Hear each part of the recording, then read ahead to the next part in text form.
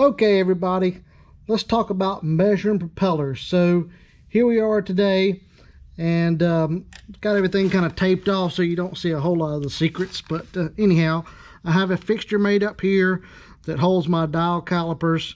And what I do, once I get the prop installed, I'll go out here and I'll measure this blade tip right here.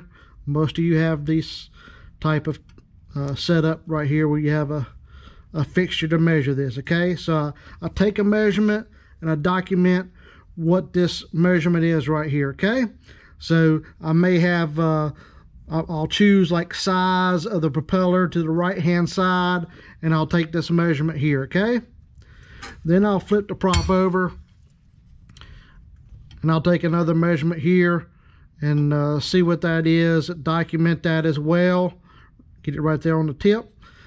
This may be size to the left over here, or it may be the manufacturer right here. Okay, so I'll document what that is right there. I'll also undo this fixture and I'll measure this gap I have between the hub, the propeller, and the strut barrel, and I'll take that measurement down as well and keep track of that. Okay, once I do that, I'm gonna have something that kind of looks like this right here. Okay, and this is kind of my log sheet. So I have the day here, like we're at the World Finals, Friday, Q1. I'll generally put the date on that as well, so I'll know what year it is and stuff like that. I have the prop make here. I'll list that here, the size of the propeller.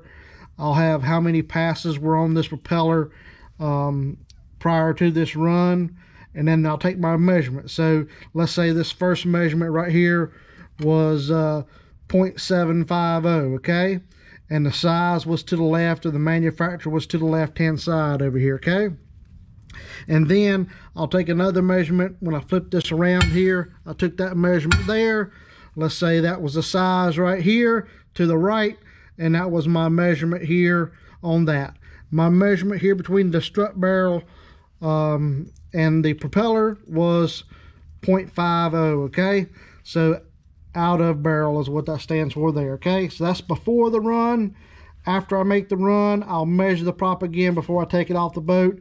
You can see that the propeller moved up closer on the boat, 10 thousandths on this blade here and 10 thousandths on this blade here. Okay, so the blade stayed constant, and my propeller moved 10 thousandths closer to the strut barrel. So all those numbers kind of add up there. Now you may have it be this one goes 0.65, 0.765, this one goes 0.760, but these stayed the same up here. Long as you don't have one that went 30 thousandths and the other one moved 5 thousandths and this only moved 5 thousandths or 10 thousandths, you know, you might see a weakening of one blade is starting to bend. Okay, so I'll also put any notes down here like, hey, driver left on a solid 6. The reaction time was a 0.008, just so I know how this propeller reacts to some of the other propellers out there. Okay, so that's generally how I do it. You know, in top alcohol hydro, sometimes we get 1 pass on the propeller, sometimes we get 7 or 8. Usually I'm cycling out a propeller a weekend. Usually if it has more than 8 passes on it, I'm starting to get scared of it, even though it might still be measuring fine. But generally I would say that 5 or 6 passes is my magic number to really start being real careful. I also die check the prop and do some other propeller checking techniques, but that's pretty much how I measure propellers at the racetrack between rounds. A couple of things you want to look out safety wise is, you know, make sure this plate right here is fully flush with the bottom of the boat. Our strut piece right here does extend out over it to keep it from getting pulled down. That's caused a few crashes. Nice big bolts here, grade 8 bolts there, holding the rudder on, because I have ripped a couple of rudders off as well.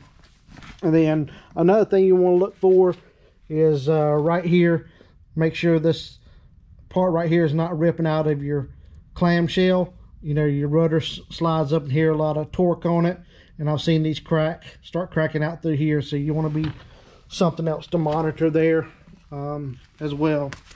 When we look over here, I don't have any light and hardware on the back of this boat, trying to keep it beefy. Another thing you kind of want to look for is this washer right here. Make sure it's bigger than your heim joint there, so you're not pulling the guts out of that heim joint there. That's something you want to look for. And then make sure none of your heim joints are aluminum.